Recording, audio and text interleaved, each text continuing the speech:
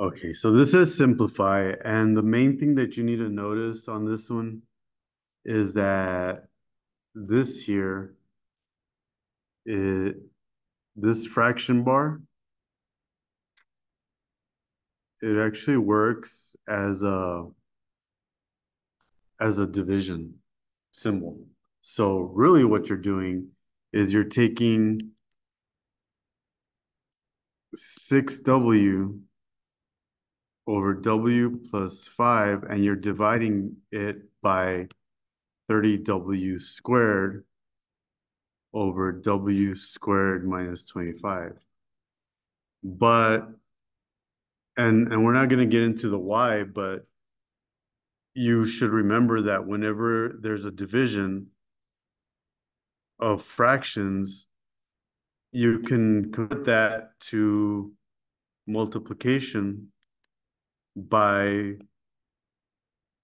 finding the reciprocal of the second term.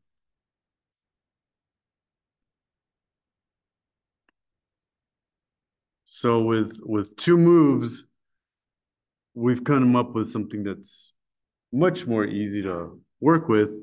And then aside from that, you may notice this difference of squares, which is pretty easy to factor. And so I'm going to move it over this way. So I'm going to keep the 6w from here, the w plus 5. And then this is it's a difference of squares. So it's w minus 5 and w plus 5. And just copy that piece. So now it's a matter of doing a little bit of canceling. Often these are really about factoring and canceling. So that cancels with this. And then the other thing that's maybe a little harder to see how to cancel, if you notice the w in the numerator and the w squared in the denominator, if I expand that out, you'll see that those w's cancel, so you're left with one w in the denominator. So if we're focusing in on this piece, on those w's there, it's just 1 over w. And then the other thing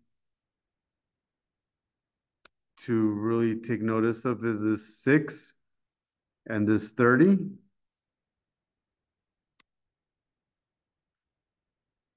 Six goes into 6 once, 6 goes into 35 times. Okay, so using all that information, I have this 1/5 thing. I have this 1 over w piece. And then the w plus 5 is canceled. I'm left with w minus 5. So that's essentially the final answer. But when you turn this in, what they want to see is the w minus 5 in the numerator and the 5w in the denominator.